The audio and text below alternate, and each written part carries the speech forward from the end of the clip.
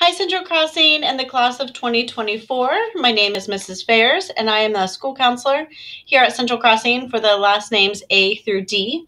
Joining me today will be Mrs. Rendell, another school counselor. She has the last names E through LE. Today, you are going to begin part one of the scheduling process, where you learn a little more about the classes available to you for next school year. Next week in English class, I will be visiting you for part two of scheduling. This is where I will help you actually enter in these course requests in Infinite Campus. So please use this time today to begin working on your course selections, and I look forward to seeing you next week.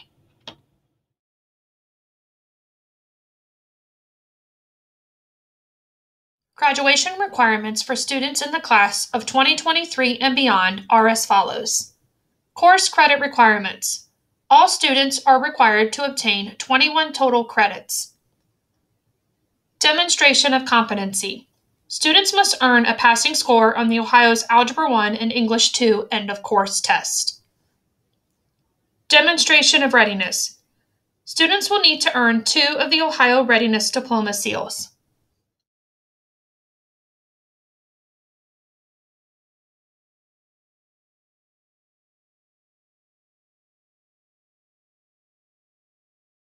I will now review with you the specific 21 credits that you need for graduation. You need 4 credits of English, 4 credits of math, including Algebra 2. You need 3 credits of science, a physical science, a biological science, and then 1 advanced science. You need 3 credits of social studies, including modern world history, American history, government, which is typically a half a credit, and then a social studies elective to complete your 3 credits. You need a half a credit of health, a half a credit of physical education, or you can earn 2 PE waivers within the same activity type. Specifically, this is if you did 2 years of band, 2 years of naval science, or completed 2 full seasons of a sport. You need 1 credit of a fine art, and then 5 credits of electives, or you need 5.5 credits of electives if you are using the PE waiver. These electives can be anything I did not specify above or any overflow in any of the categories. For example, foreign language, career tech, family consumer science courses, or let's say you did band all 4 years. That first year of band would be a fine art. Your other 3 band credits would be overflow and count as elective credits. All of this will equal your 21 credits for graduation.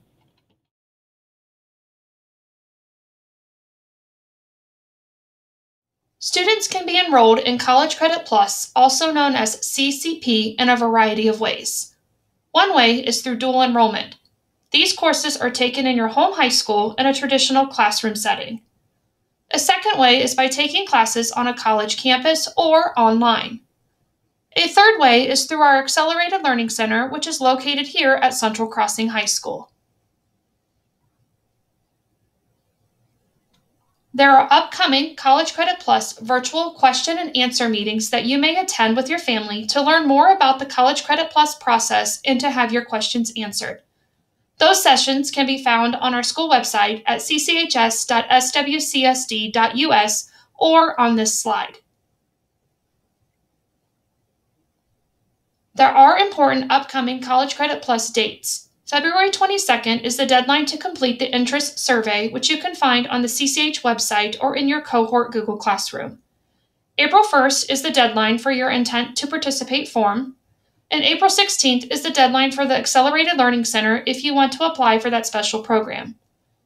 You can find additional steps and dates on the school website at cchs.swcsd.us/College Credit Plus.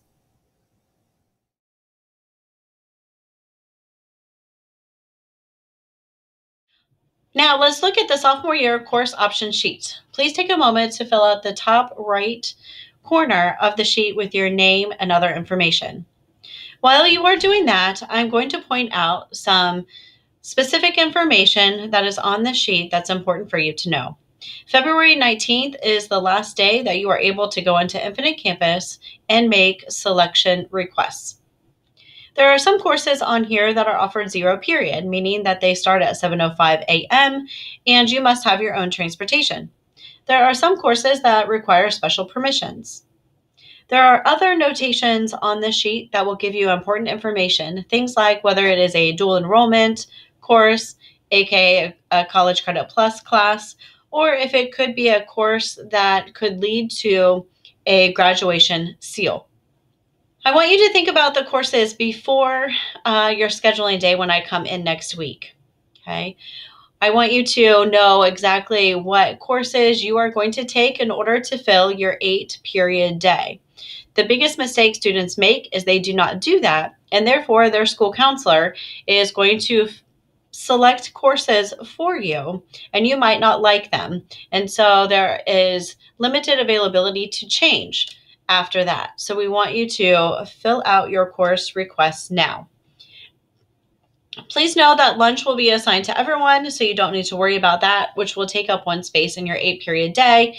And also know that you are not eligible for lockout as a sophomore. So let's look at the back of your sheet. It will say plan your schedule. Okay. So these are in no particular order. They are spaces to help you identify what courses to take. You will notice on here that each course has a 4-letter or 4-number code attached to it. We want you to write that 4-letter code as well as the course name on each line. So as I go through my schedule here, I'm going to put 0721 English 2 for my English class. Next, I'm going to pick my math class, and it will be geometry, and that course code is 1032. Looking at science, most sophomores are taking biology, and that course is 1221. As a sophomore, the social studies is typically American history with a course number 1334. You do not need to worry about adding lunch on your schedule because that will be automatically added for you. As a sophomore, we would like you to take health, one of the graduation requirements, and that course code is 0431. So when I come in to help you schedule, you will enter that course in as well. You will notice that that is a semester, so you will need to choose either a half a credit course, or if you still need to take a PE course to finish that off for graduation, you may add that here. I am going to select to take PE 2. For my 7th space, I could either put 1 year-long course or 2 semester courses. I'm going to select to continue taking foreign language, and I'm therefore going to take Spanish 2. In my 8th space, I am going to either put in 1 year-long course or 2 semester courses. Something that you can think about is if you might need a study hall, and this would be a good place to put that.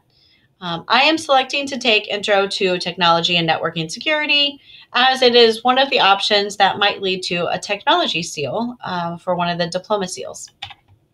I am then going to select Global Gourmet, one of the new classes for Family Consumer Science, because I have met the prerequisite by taking Principles of Foods this year. So we want to make sure that you complete your 8-period day, again in no particular order. Then we want you to come down to this alternative electives section. So if for some reason my spaces 6, 7, and 8 do not fit for whatever reason, we want you to give your school counselor other options that they can select for you. Again, if you do not do this and something does not fit, your school counselor will make a decision for you. Here, I have opted to take Professional and Technical Sales, which is a year-long class, or I have given my school counselor the option of giving me speech or even a study hall, knowing that I wanted it first semester since I play a fall sport. That is a sample schedule.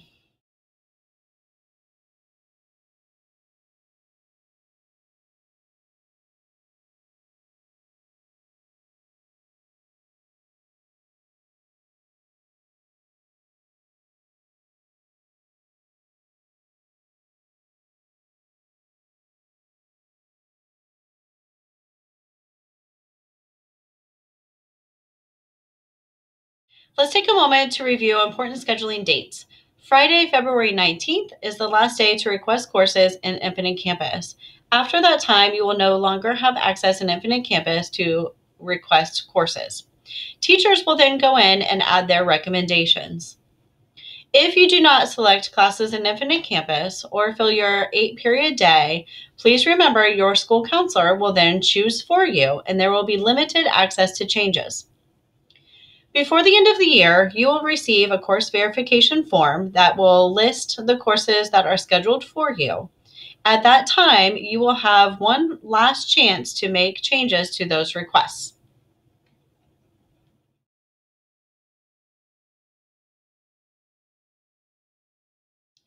And now for your school counselors. I am Mrs. Fairs. I have the students' last names A through D. Mrs. Rendell has the students' last names E through LE. Mrs. Russell has the students' last names LI through RI. Mrs. Shu has the last names RO through Z.